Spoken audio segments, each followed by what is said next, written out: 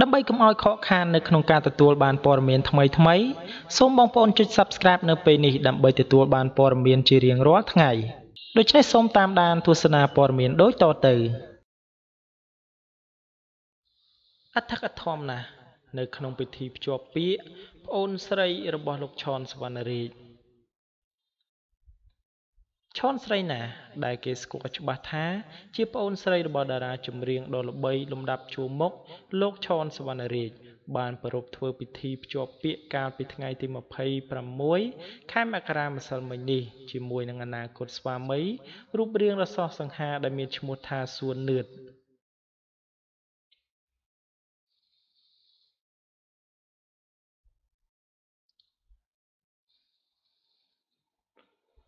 តារាចម្រៀងលោកឈុនសវណ្ណរាជបានបង្ហាញនូវរូបថតជាច្រើនសន្លឹកស្ដែងពីទិដ្ឋភាពនៅក្នុងពិធីភ្ជាប់ពាក្យរបស់ប្អូនស្រីជាទីស្រឡាញ់ពោរពេញដោយស្នាមញញឹមភាពរីករាយ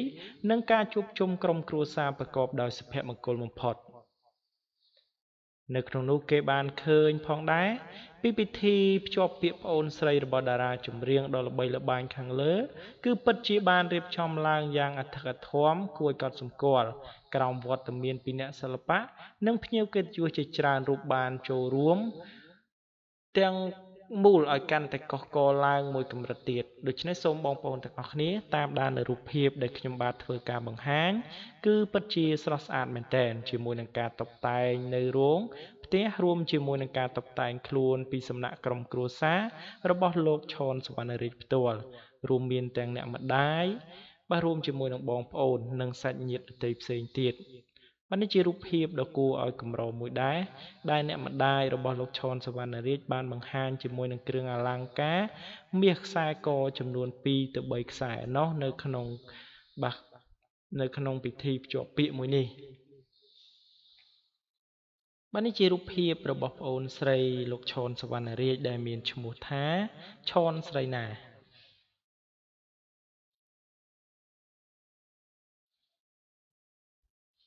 នេះសិតសឹងតែជារូបភាពមើលទៅគឺស្រស់ស្អាតមែនទែន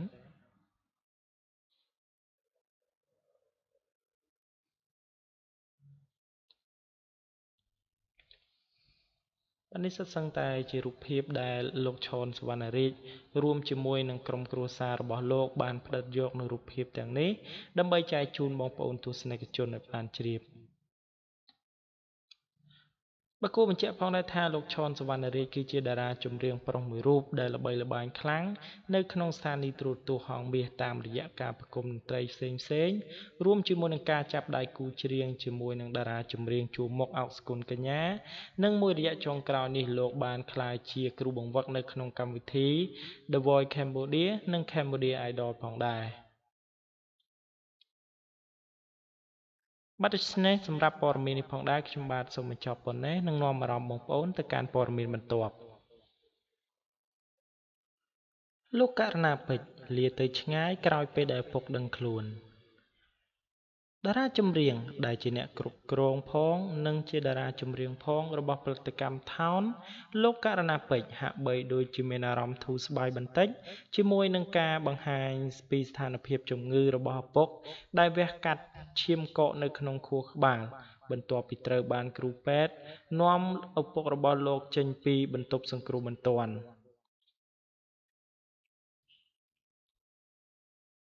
យ៉ាងណាមិញនៅថ្ងៃទី26ម្សិលមិញនេះនៅលើទំព័រ Facebook របស់លោកបានបង្ហោះពីស្ថានភាពរបស់លោកឪពុកអាចបើកភ្នែកបានតែនៅពុំទាន់និយាយរួចឡើយយ៉ាងនេះក្តីលោកក៏បានព្យាយាមលើកទឹកចិត្តនិងជំរុញឲ្យឪពុករបស់លោកខិតខំតស៊ូបន្ថែមទៀតដើម្បីឲ្យជំងឺឆាប់ជាសះស្បើយ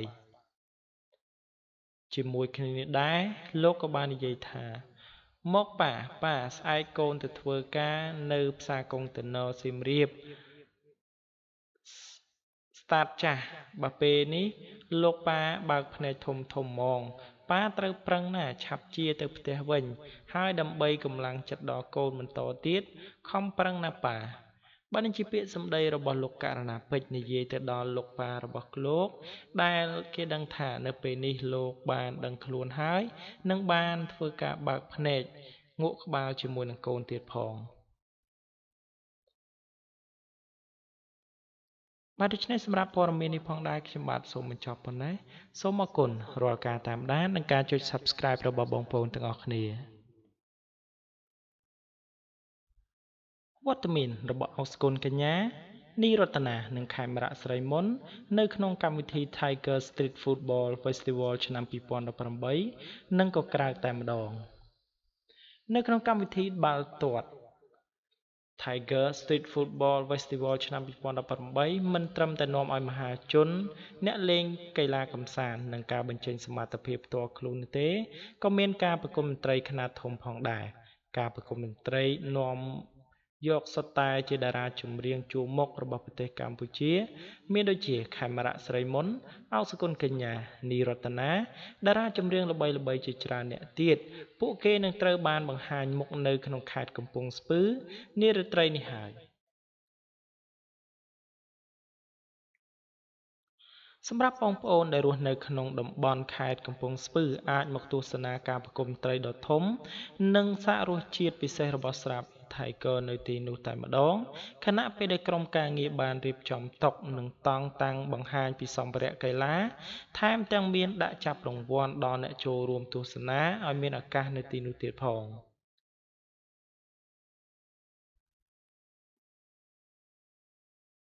នេះគឺជាការប្រគំតន្ត្រីលើកទី2ហើយនៅក្នុងកម្មវិធី Tiger Street Football Festival ឆ្នាំ2018ស្របពេលដែលលើកទី1នោះគឺធ្វើឡើងនាវគ្គជម្រុះដំបូងមណ្ឌលទី1ខេត្តព្រះសីហនុកាលពីឆ្នាំមុនបាទនេះគឺជាវត្តមានរបស់តារាល្បីៗនៅក្នុងប្រទេសកម្ពុជារបស់យើងគឺរួមមានអោកសុគន្ធកញ្ញានីរតនារួមជាមួយនឹងលោកខេមរៈស្រីមុននិងតារាចម្រៀងដទៃផ្សេងទៀតដែលស្ថិតនៅក្នុងប្រទេសកម្ពុជាបាទដូច្នេះសម្រាប់ព័ត៌មាននេះផងដែរខ្ញុំបាទសូមបញ្ចប់ប៉ុណ្ណេះសូមអរគុណនិងនាំអារម្មណ៍បងប្អូនទៅកាន់ព័ត៌មានបន្ត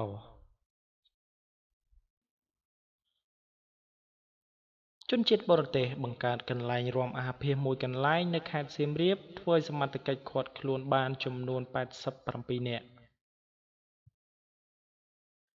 ជនបរទេសមួយក្រុមបានចូលមកក្នុងប្រទេសកម្ពុជានាំគ្នាបង្កើតកន្លែងរាំអាហារខុសប្រពៃណីនិងខុសច្បាប់កម្ពុជាក៏ត្រូវបានកម្លាំងសមត្ថកិច្ចចម្រុះចុះទៅបង្ក្រាបនិងចាប់ខ្លួនចំនួន10នាក់កាលពីថ្ងៃប្រហ័សទី9កើតខែមិញឆ្នាំរកានៅបស័កពុទ្ធសករាជ2561ត្រឹមថ្ងៃទី25ខែមករាឆ្នាំ2018នៅក្នុងភូមិគ្រួសសង្កាត់ស្វាយដង្គមខេត្តសៀមរាបលោកវីរៈសេនីយ៍ឯកជាហេងនាយការិយាល័យនគរបាលប្រឆាំងការជួញដូរមនុស្សនិងការការពារនីតិជននៃស្នងការដ្ឋាននគរបាលខេត្តសៀមរាបបានដឹងថាបន្ទាប់ពីទទួលបានព័ត៌មានថានៅទីតាំងខាងលើមានករណីរាំអាភិះកងកម្លាំងសមត្ថកិច្ចនៃការិយាល័យនគរបាលប្រឆាំងការជួញដូរមនុស្សនិងការពារនីតិជននិងសមត្ថកិច្ចពាក់ព័ន្ធក្រោមការសម្របសម្រួលពីលោកកើតវណ្ណារ៉េតអញរាជព្រះរាជអាជ្ញាអមសាលាដំបងខេត្តសៀមរាបនិងលោកស្រីឧត្តមសេនីយ៍ត្រីដួងថាវរីស្នងការនគរបាលខេត្តក៏បានចុះទៅបង្ក្រាបនិងចាប់ខ្លួនជនពាក់ព័ន្ធ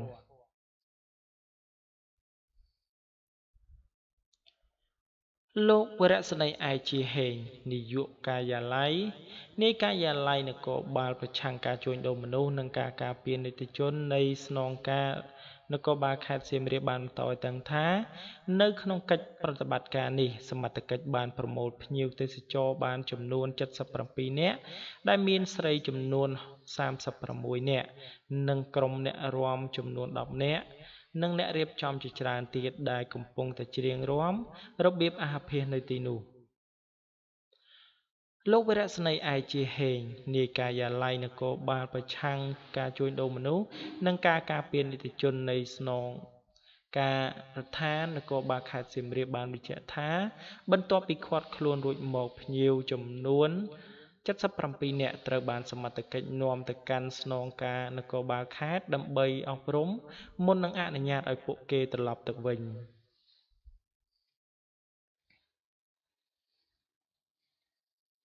បាទដោយឡែកជនសង្ស័យ10រូបផ្សេងទៀតត្រូវបានសមត្ថកិច្ចហាមឃាត់ តាមការបញ្ជារបស់លោកកើតវណ្ណារ៉េតព្រះរាជអាជ្ញាសាលាដំបងខេត្តសៀមរាបបើក្រោយពីខាត់ខ្លួនរួចមកមន្ត្រីការិយាល័យនគរបាលប្រឆាំងការជួញដូរមនុស្សនិងការការពារនីតិជននៃស្នងការនគរបាលខេត្តសៀមរាបកំពុងតែរៀបចំសំណុំរឿងបញ្ជូនទៅកាន់តុលាការក្នុងការចាត់វិធានការតាមផ្លូវច្បាប់បើនេះជារឿងមួយដ៏គួរឲ្យភ្ញាក់ផ្អើលមែនទែនខណៈពេលដែលប្រទេសកម្ពុជាពុំអនុញ្ញាតឲ្យជនបរទេសណាធ្វើសកម្មភាពក្នុងការរាំធ្វើជារបៀបអាភិសនៅលើទឹកដីនេះឡើយព្រោះវាខុសទៅនឹងក្រមសីលធម៌ប្រពៃណីនិងច្បាប់ទៀតផងបើដូច្នេះហើយទើបបានជាសមត្ថកិច្ចធ្វើការឃាត់ខ្លួនរបស់អ្នកទាំងអស់នេះតែម្ដងបាទដូច្នេះសម្រាប់ព័ត៌មាននេះផងដែរខ្ញុំបាទសូមបញ្ចប់ប៉ុណ្ណេះនិងនាំអារម្មណ៍បងប្អូនទៅកាន់ព័ត៌មានបន្ត